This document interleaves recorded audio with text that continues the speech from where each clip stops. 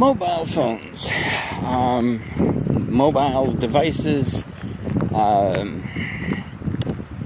I mean, we've got so many devices these days, but let's start with mobile phones anyways. I mean, you know, this extends into the Internet of Things. This extends into embedded computers.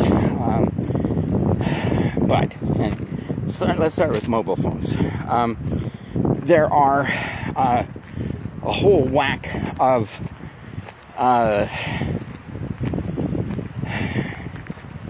capabilities and vulnerabilities because of the capabilities built into mobile devices.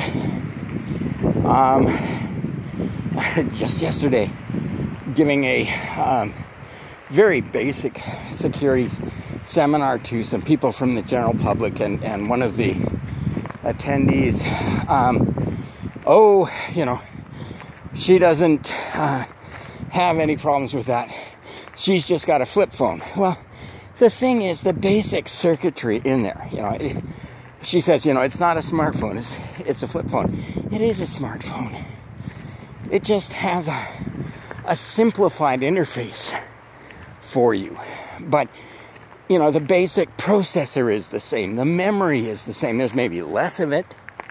The display is more simplistic, but you've got a computer. And she goes on to say, you know, it can't connect to the internet. How do you know? Maybe it's connected to the internet right now.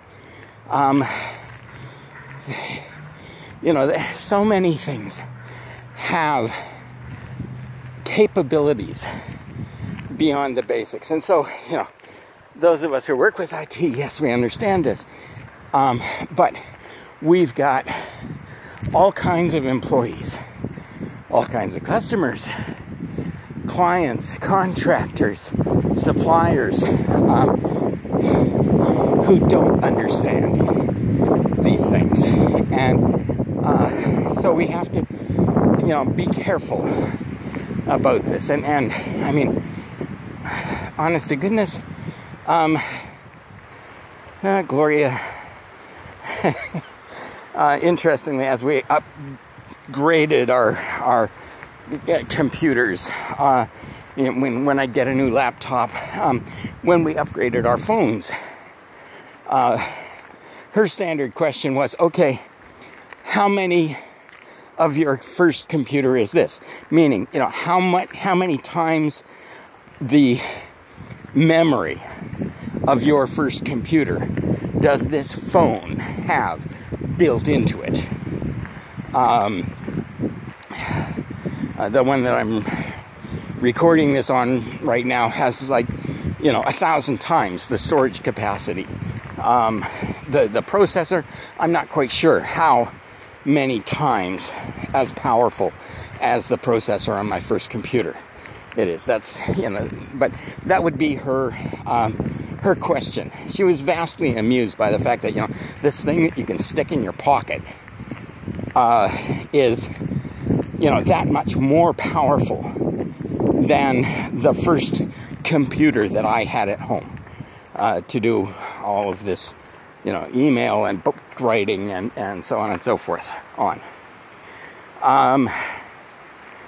So we have these capabilities in these devices, and we have a lack of policies and a definite lack of awareness in regard to these incredibly powerful devices. I mean, I just got a new phone. It's got enough memory in there for me to walk into pretty much any corporation. And with the memory capacity in that phone, you know, if I can tap into their systems, I would be able to take their entire customer database and all of their highly secure trade secrets and all of their, you know, company confidential proprietary intellectual property, and still have room left over in that phone. You know, we don't realize how much capacity these devices have that we are carrying around in our pockets. Sometimes multiples. I was out on community policing shift the other night, and I had 4 cell phones in my pockets. How much capability is that in comparison to, just a couple of decades ago? Anyway,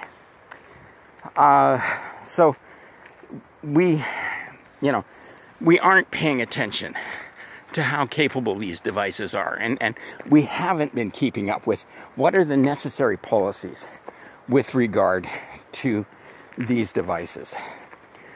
And then what if one of them gets stolen? As I say, how much information can you store on these devices? In so many ways. The contacts list on your phone, it's probably got all your customers if you're one of the major salespeople for the company. You've probably got all kinds of PDFs and files on your phone, and particularly as we're trading files via email, and we're doing the email on our phones. So all of those files are there on your phone. We have, pictures of the company picnic, pictures of meetings with customers, videos of presentations of, top secret company marketing strategies. All of these things on the phones. What happens if somebody steals it? And then, of course, the reason that I don't do any banking on my phone. My bank is always annoyed with me. They're always saying, why don't you have our app on your phone? Because of SIM swapping. SIM swapping is I do online banking on the computer. But the thing is, with SIM swapping, somebody can phone up my provider and say, hey, I bought a new phone. I'm Rob. I bought a new phone. I need to back up my new phone to my, and unfortunately, in getting the new phone, I dropped my old one in the toilet. That's why I got a new phone. I don't have the SIM chip. So here's the SIM chip that I bought. Let's do this. And the helpful mobile phone company will say, oh, sure, read me the SIM chip number. Okay, now that's associated with your phone. And if I've backed up my phone, which, Apple and Google are constantly reminding you that you should do, everything that's there, all your passwords, all your apps that have, your McDonald's app that has a credit card number on it so that you can order, so that your order is ready when you walk into the McDonald's or A&W or Subway or whoever. And all of these things are there on your phone, and when somebody does the SIM swap, they get all of that, including, if you've got online banking, all your banking information. So they don't even have to actually steal the phone to steal all that information. And again, it may be all of the videos and pictures and files and PDFs and contacts that's on your phone. That's all really, really important and confidential to the company. Do we have any policies about that? No.